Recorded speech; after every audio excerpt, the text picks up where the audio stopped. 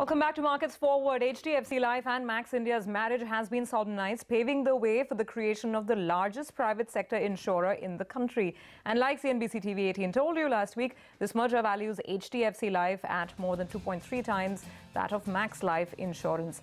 The shareholding pattern in the merged entity will see HDFC's holding come down to 42.5%, while Max Financial will hold 31%.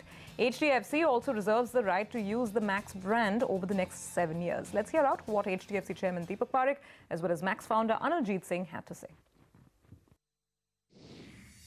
Max Life has been in operation for 16 years. They have a solid business, solid franchise. They have what we do not have, so we thought the fit was perfect on the products, on the agency, and so we negotiated a fee for that. We are very bullish on the insurance sector, and insurance sector in a country like India has to grow as it has in other countries. The penetration level, even Thailand, is twice of India. And so insurance is totally under-penetrated here, and India needs insurance companies because insurance companies have long-term money. This new entity called HDFC Life, which is the product of a merged entity, could ever be more than LIC? I think the answer is yes. Now you will say when, I don't know, it's very difficult to say, but I think it's possible. So I don't think just once a behemoth, not always a behemoth. And I think if you see how the market share of the private sector relative to the total insurance business chain and so on and so forth, there is a path that could lead us there.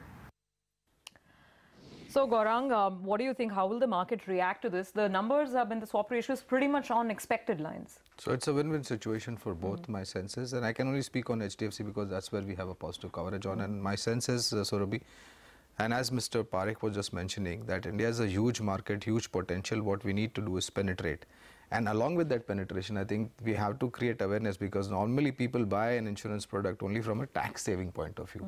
So my sense is that that should change over a period of time. And I think if you have larger players and few players, it will give a big opportunity. And this is just the beginning, my sense is, of M&A activity in the insurance sector.